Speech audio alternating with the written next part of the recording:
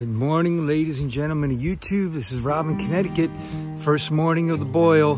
We've got about 75 gallons of sap from yesterday's haul. Got the sun coming up behind us. We'll see in a few minutes when we get the boiler set up or evaporate. We're using a Smoky Lake Maple Dauntless evaporator. It's 20 by 40. Fire brick in the front, and it's fully insulated with ceramic insulation. It's a great little unit, so easy to move.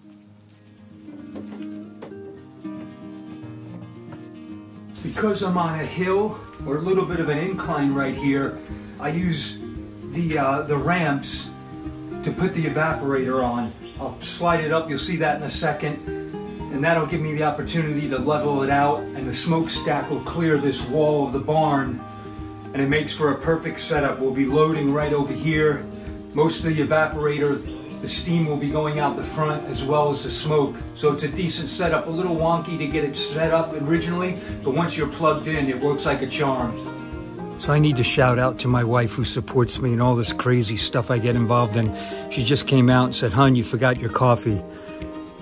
A few things that I love in life besides her. Coffee is one of them, sugaring and burning wood. I'm a simple guy. Here's to a good spouse.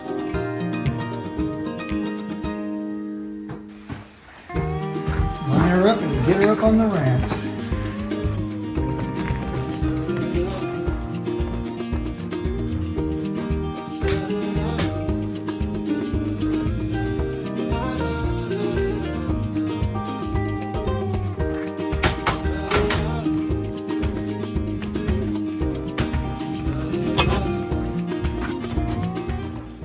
When the evaporator is set on the ramp, we use a level to check it front and back and side to side to make sure there are no low spots in the pan.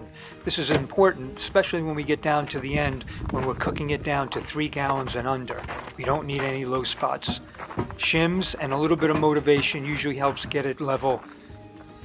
Then we'll put fiberglass insulation around the top so when the pan sits on the unit, is a nice tight seal, and we don't lose any of the hot air or get any cold air sucked in. The preheater goes on, and then we'll start setting up our guidelines, making sure they're ready, so when that final part of the smokestack goes in, we can secure the chimney and not have to worry about it coming down in an off wind. This little giant ladder is invaluable. It comes in really handy with the 2 shelves.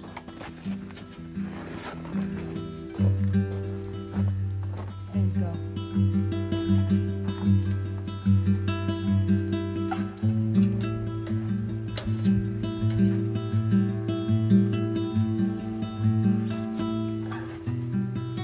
So this is the bucket we use for our preheater. Holds about 5 gallons if we can keep our eye on it from here. It's a very simple. We've got a valve in the middle, a valve over here, and this is going to get hooked up to our preheater, so we always have good hot sap going into our boil.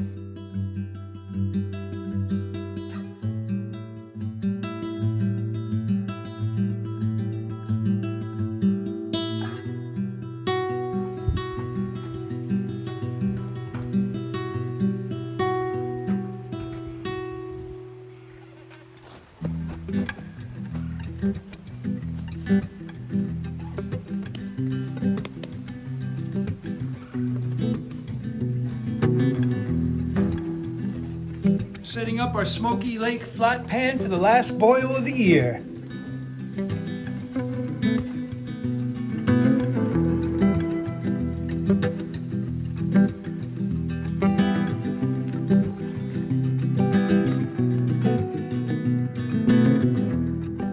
For a unit this size, dry pine is absolutely the best. You can see here this gap.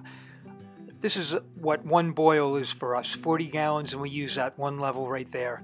It basically comes out to 3 wheelbarrows full for each 40 gallons, plus or minus. Depends on the temperature outside, the wind, and a couple of other factors.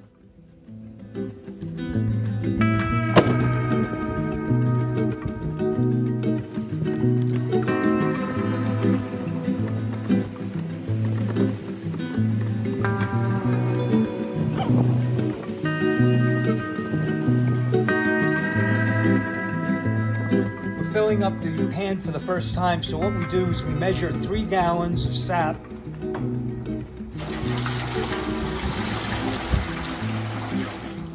And I've got my sight glass over on this side.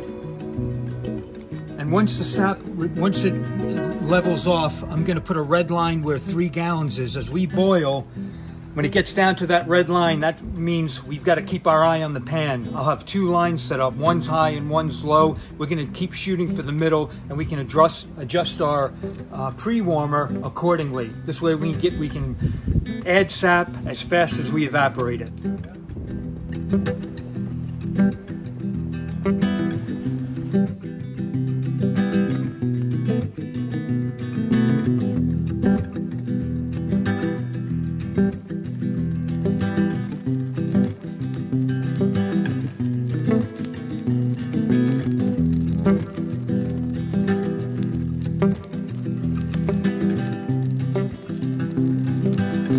Got our preheater hooked up, got copper coil in there. I've got a link in the descriptions if you want to check out the video how I made this.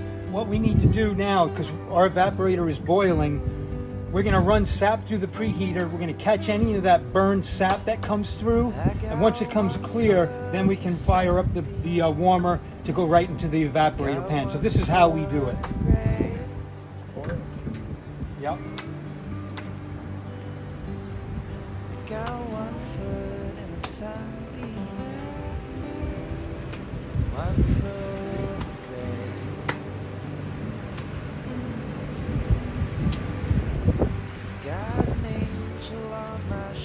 All right, Poppy, I'm going to open it up. Be careful, she's going to spin.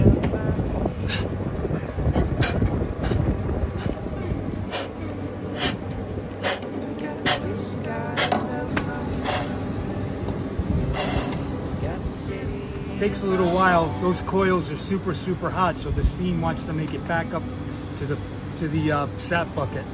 It's creeping its way down the coil, cooling it off little by little.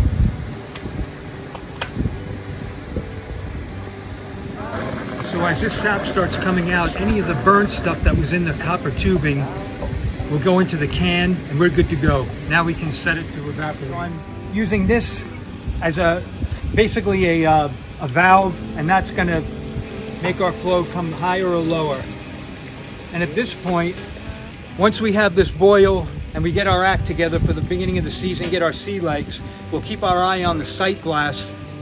We'll always have sap in our bucket, and we'll just keep maintaining it so we get a good strong boil throughout the course of the day. One thing we haven't set up yet that I didn't show you is the you-know-what bucket. We keep a small bucket of sap next to the evaporator. If any of us see the pan getting too low and it starts to burn, the sap goes right into the evaporator pan, and that could save you from scorching the pan and ruining your sugaring season. Things are meant to master. Some things we'll never know.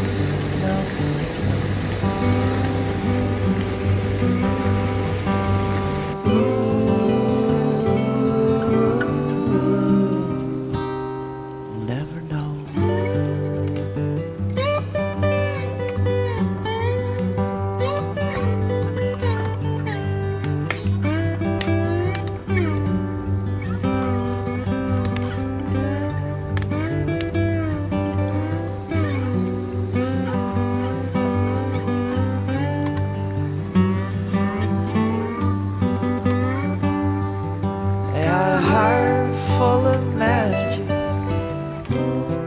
Had a suitcase full of dreams,